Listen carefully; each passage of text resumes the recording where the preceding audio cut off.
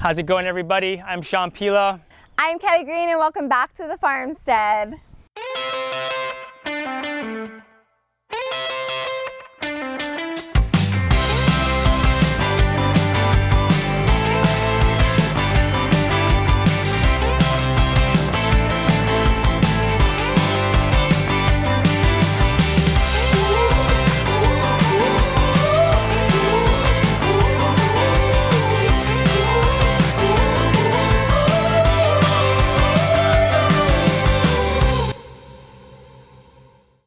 So we are back at it again, folks, with the Farmstead episode 4, the pests.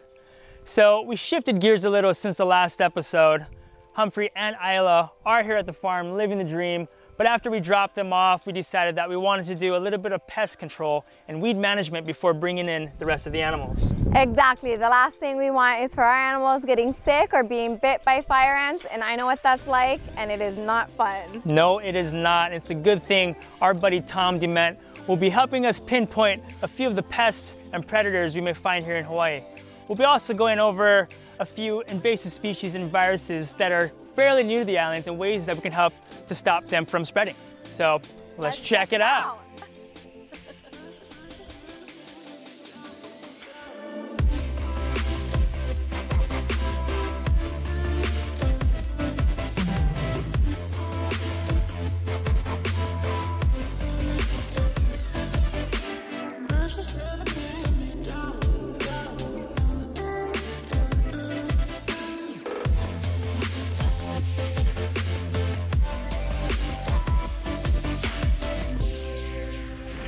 All right, it's looking so much better. We just spent the last 2 days clearing along the fence line.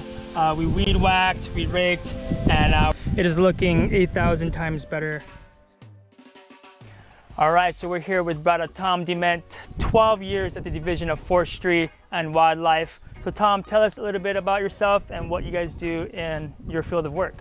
So hi, my name is Tom Dement. I work for the Division of Forestry and Wildlife, and we do native ecosystem preservation, and that entails a lot of invasive species and pest control and management.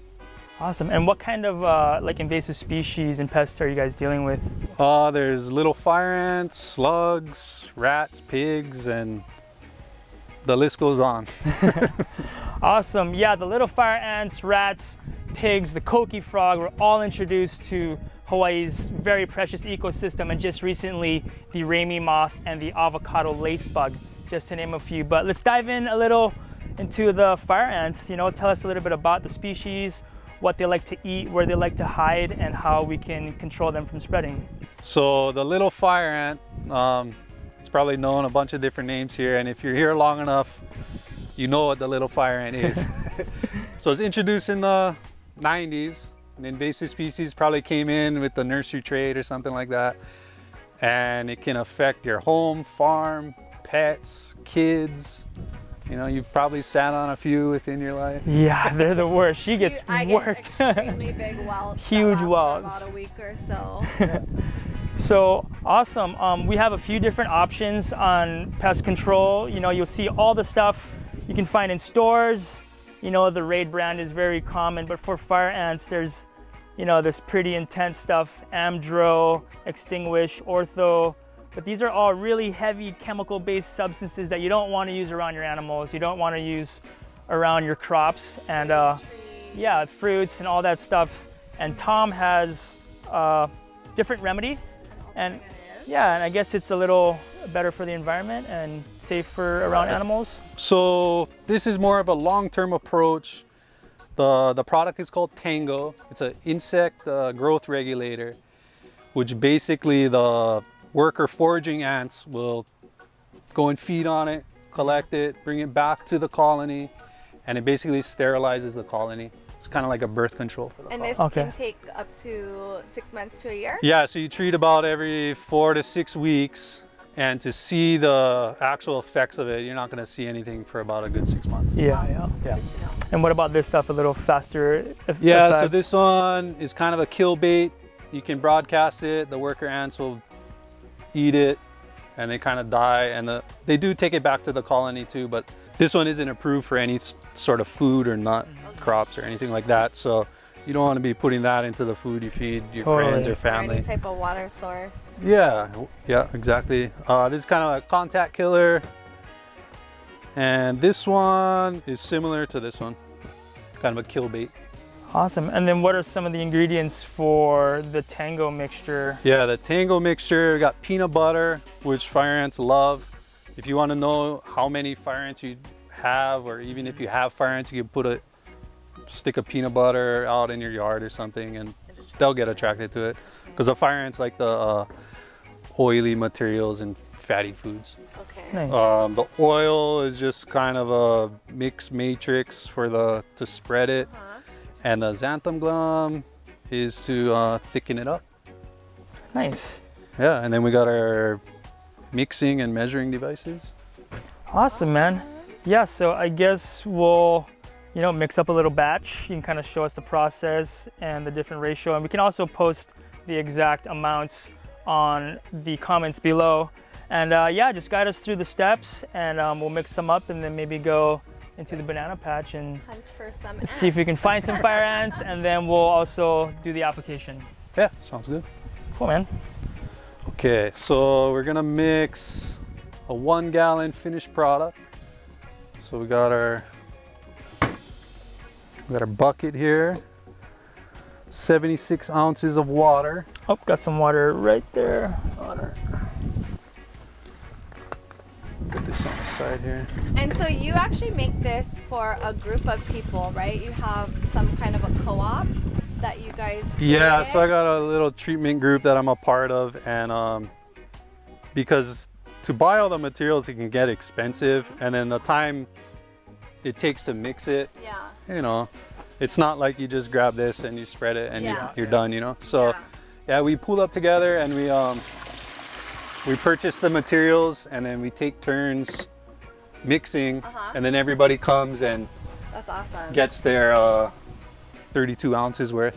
So here's the active ingredient, the Tango. Okay.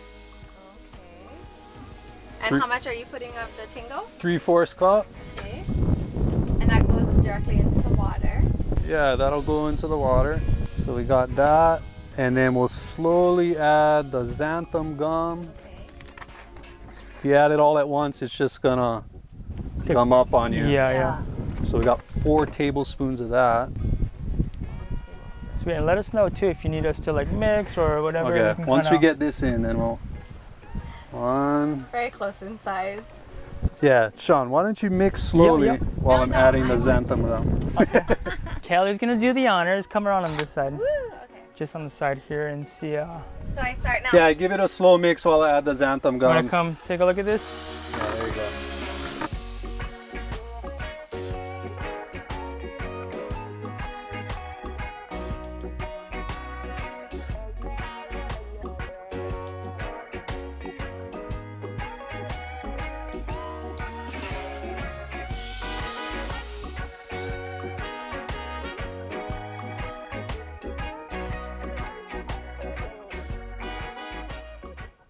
And so do you spray it directly on the trees? Or? Yeah, you're gonna wanna spray it in areas that you think fire ants are and into the trees, because fire ants will go all the way up in, you know, a 100-foot tree. Yeah, oh wow. And the stickiness of this mixture will, you know, land on the tree and stay there, and then the fire ants will go get it.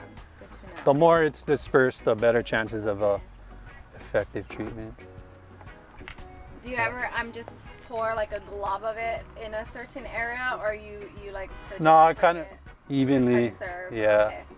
So one of these, if you have a residential lot in Hilo or wherever, one of these will be good for, you know, a 1/4 acre lot or something no, like Wow. that. Yeah. Okay, good to know. Nice.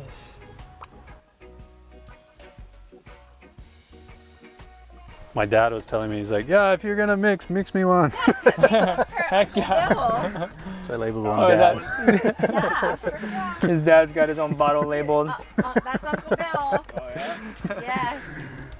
We he's got you, so Bill. Enthusiastic talking about the product. He just loves it. So the group I'm in, we buy in bulk, and there's 12 members of the group, and each member pays $50 for the year. Oh, that's not bad at all. That's Yeah. so That's good affordable then. because And it usually lasts a year or more.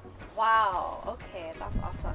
But yeah, that's why we kind of grouped up and did it that way, because if you're just gonna try to do it on your own, you know, you got high initial costs. Yeah, so what about like just the batch that we made?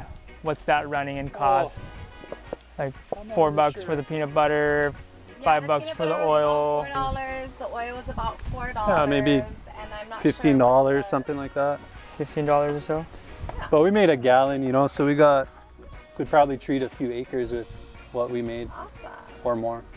Manahuni water, $10. Yeah, and you're gonna want to spread this on a nice sunny day. Okay. Because if it's raining, it'll just wash away. Yeah, good to know.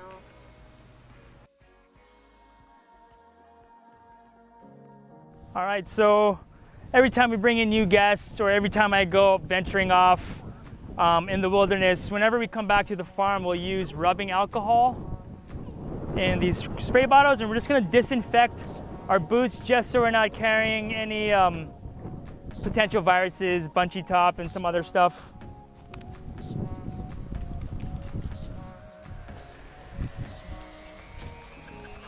Sterilization. Sterilize the ants and sterilize our boots. All right, what's up, big boy? So this is Humphrey and Aila. They were, the very first thing we had to do was put up this fence. It was kind of priority for us because we needed to move Humphrey and Aila up here ASAP. They're in a temporary living situation, and this was kind of the main goal. And yeah, Humphrey's about 4 years old. I think Aila is about 6 months. And yeah, he's kind of a punk to people and to Aila sometimes, but he's my baby. All right, let's go. Check it out. Bubber. All right, so we spent the last 3 or 4 days kind of cutting away all the grass from the fence line, and we kind of exposed the bananas and cleaned it up a little. And this is where I noticed most of the fire ants. When I was trimming some of the leaves, I noticed that they're kind of in the crevices and stuff. So we'll go walk around, we'll see if we can find any, and then we'll do the application. So do they usually hide under like the peel here, or? Yeah, I think they like the cool kind of dark areas. Yeah. Oh, here's a few. Oh, right there there. are. Okay. Don't have my glasses on, so I can't really see them. Yeah, I guess they call them little for a reason. Yes. So we don't see a whole lot, like a huge infestation, but they are here, and we want to make sure we can kind of manage the pests before it gets out of control, which is kind of why we shifted gears. We decided to do some pest and weed management before we brought in all the animals, because we just don't want them getting into all this stuff. I want to make sure that they're comfortable. Totally. And, you know, it blinds a lot of the animals on the island, so best to treat before we bring them. Yeah, so if we wanted to treat this banana patch, we're gonna get it going. So would you spray each tree individually, or just kind of like a broad? You just kind of want to get it over, kind of even treatment. Some freaking distance. Yeah, you shoot a good 15 feet with it. Oh my gosh, okay, so we don't even have to And like, go... you know, as we saw, you know, there are fire ants up into the trees all the way to the top probably. Okay. So you spray upward. yeah, we just kind of want to. And so the fire ants are attracted to the bananas because they like to eat the fruit? Yeah, I think they're attracted to the fruit and just the environments, right? You know, cool, Yeah, dark, cooler. a little moist. Yeah. So just kind of They one really shoot like here, ulu one shoot trees. there. What do you think? The dead leaves more so? You know, the peanut butter is gonna attract them, so wherever we put Wherever it, you put it is where they're gonna find it. Okay. There's kind of an even dispersal, I would say.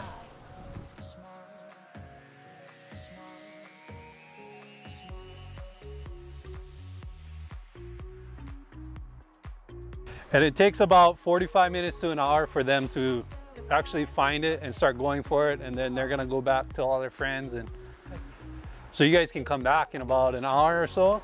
and kind of check it out. Yeah, you could mark a little squirt, and then we can come back and see if, you know, how many fire ants you got, and that's kind of a good indication of your level of infestation. Okay. You know, if you only got a couple or you got thousands on one little squirt. Yesterday when I was trimming back all the leaves, you know, I saw a little, not a whole lot, but we definitely want to manage it before it gets out of control. Do you think cutting back the dead leaves helps with managing? I think so. That's kind of why I cut the leaves, not just for aesthetics, but kind of, you know, it's less places for them to hide. And yeah, it mulches your bananas. And yeah. Totally. And it's a little more breathing room, you know, bringing the keikis a little better.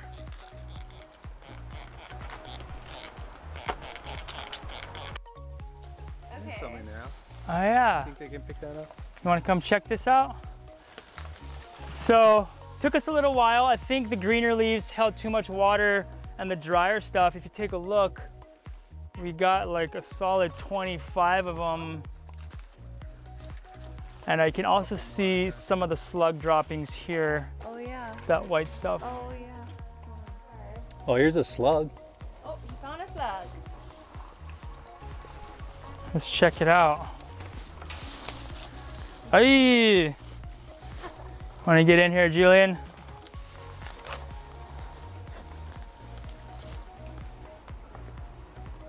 What? It's all that white stuff. I don't know. So that's Oh, maybe that's their eggs. that's the Oh my God, slug are you serious? I don't know. that carries the rat lungworm disease. And if you take a look, so it kind of looks like a snail without a shell.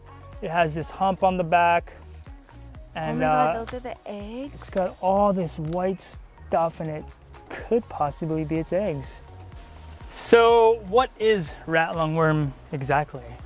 So rat lungworm disease is a parasitic nematode that'll affect your brain and spinal cord. Your nervous so it's system. nervous system. So it's Yeah. pretty serious stuff. Very serious. And the slugs are the vector, and they have to come in contact with rats, and then they'll carry it. That's crazy. So if any part of the slug is ingested, you know, you got the chances of getting it. yeah. So even like when their slug trail goes over lettuce and produce and stuff, you can also catch the virus that way as well, Possibly, right? yeah, from the slug trail. So yeah, Make sure to wash your vegetables wash your stuff, and cook it. yeah, cook The it. foolproof is cooking it, but then you're not gonna get a fresh salad. Yeah. Well, we know they're here. It's not too bad yet, but we're gonna go and there's a few different applications for slug and snail bait. And once we go back to the display table, we'll show you a few options and kind of the remedy that we're gonna go with. It's a little more user-friendly and uncle-friendly. Enjoyable. So we're back here at our science table, and Tom and Shawn are going to talk about the next pest. Yeah, so just like the fire ants, with the slugs, there's some really deadly stuff that you can buy over the counter. And there's also some stuff that's supposedly pet friendly, like the Sluggo brand. I guess it's good to use around your household pets and stuff. But there's another remedy that Tom told me about that consists of only one ingredient: beer. So how does this work exactly? So super technical here, you know, just get the beer, get a shallow dish, pour it in, and then you just place this where you think you may have slugs. So good around the house and, you know, small areas where there's heavy infestations, and then the slugs will be attracted to the beer. I don't know if they smell it, probably. And they'll come up, crawl right in, and then just kind of just shrivel up. Drunk and drown. So does this actually work? Have you tried this? I've tried it at my house and it does work. Yeah? Nice. Yes. But it's good to place this in an area where you know there are slugs. Yes. So And then in the evening, when the slugs start coming out, you know, you can go check it and they'll be there. Okay. Nice. And some of the more like wet and damper areas with not too much light. Yeah, yeah.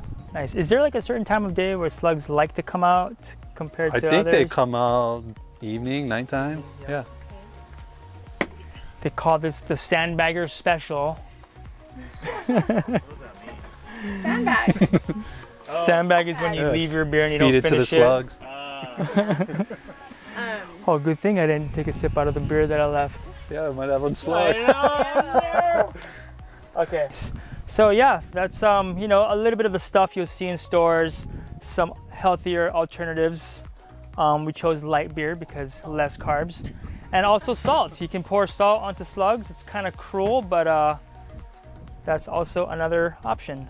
All right, so along with the fire ants, the slugs, and the average pests and household pests you'll see around the house, there's also some predators and other pests that we find here up at the farm, like those guys. Cue the pig! Yeah. So stuff like rats, cats, even hawks can pose a threat to your chickens, dogs, other stray animals, mongoose. Those are all stuff that we want to kind of prepare for. And here's a few solutions. So if you've got a rat problem, instead of pouring a lot of rat poison around the property, you know, the old-fashioned rat traps, throw some cheese on there. Another good solution for rats is cats. You know, you get some cats on the farm, they can kind of control the rat situation. If you have a problem with cats, there's these cat traps. This stuff here, this is also used for mongoose, cats, and you'll catch them in here, and you know, a lot of people will drown them, but we're probably just gonna relocate them, maybe teach them how to surf or something like that. And then pigs, you know, pigs, they're a big nuisance here in Hawaii, so some strong fence lines. Some of our neighbors use electrical fencing to kind of help to keep those guys out of the crops.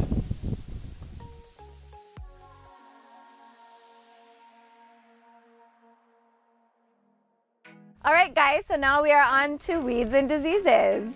So invasive species and viruses pose a threat to Hawaii's fragile ecosystem all the time, and most recently, the papaya ring spot virus, the rapid ohio death, and the one that we're concerned about the most is the bunchy top. Yeah, so the bunchy top virus affects the growth of the banana, and I actually don't know anything about it. But we know it's not good and it'll kill our entire crop. So we are gonna exercise caution and wash our boots often and spray it with the rubbing alcohol just to kind of disinfect our shoes. All right, so bunchy top's probably the main concern for us, but fortunately the virus isn't here yet, and we're gonna exercise caution, wash our boots, disinfect them as much as we can. And but I think right now our main concern is the guinea grass root balls. They're constantly growing nonstop under our fence line, and our friend Rosa actually told Kelly about this new mix that they used to use when she was working with the state. Yeah, so they use some vinegar, salt, and Dawn dish soap, and it's as simple as that. So I think you use 1 gallon of the vinegar, you use a full cup of the salt, and you use a 1/4 cup of the Dawn dish soap, and you combine it in a spray bottle, and then you just spray it along. I guess it dries out the root balls and kills it after a couple of weeks in the sun. Yeah, so we'll take these, hit all the roots, and we'll also run it along the fence line just so we're not having to weed whack like every other week to tame this stuff. And the Dawn dish soap is actually what the wildlife rescuers used to use to like wash the animals and stuff and the oil spills. So this is actually pretty decent stuff, and then the vinegar and the salt are all natural ingredients. So yeah, should we mix up a little batch here? Let's do it. All right, so I think it calls for 1 gallon of vinegar. Yep, here you go. All right, it's a little windy. So we got 1 gallon of vinegar here. We're gonna go a cup of salt, which we will add next, and then we will add the Dawn dish soap last. There we go, 1 cup of salt. And for those of you who aren't familiar with this, 8 ounces is a cup. I did not know that. But you learn something new every day. I actually like this spout here. Yeah. Okay. It's kind of like a funnel. And then a 1/4 cup of Dawn dish soap. Okay. It's like mixing a magic potion over here. Okay. All right, I think that's it. She didn't really tell us anything else besides the ingredients, so I think we just mix it up a little. Gently stir it, yeah. And this is just a small batch. On larger properties, you'd want to use either a backpack sprayer or one of those big tanks that will go onto the back of your ATV.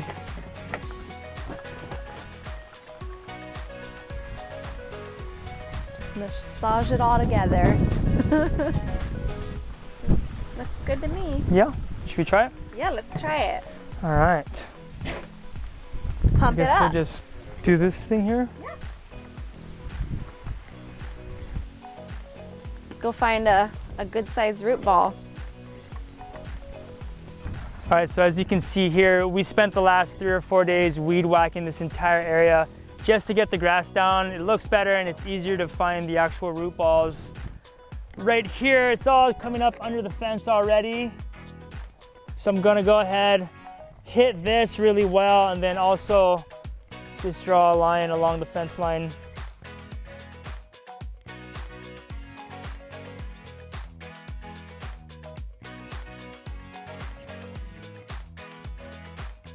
There we go. Better stream there. All right, I'm gonna hit this guy really good. And best to do this stuff on a sunny day, that way it just really cooks it.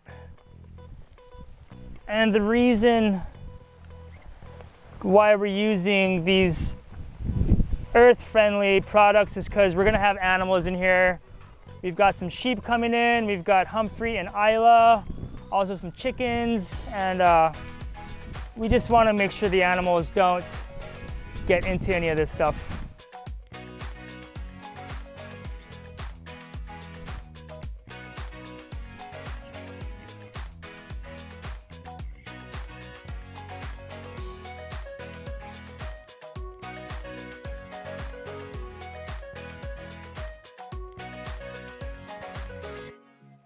All right, everyone, we wanted to extend a huge mahalo to our friend Tom for taking time out of his day to show us how he handles the pests. And thank you all for tuning in. Do not forget to like, comment, and subscribe, and stay tuned for episode number 5, where we will be taking a field trip to Sugar Hill Farmstead, and we will be catching and transporting the livestock all by ourselves. So see you in the next video. Ahui ho.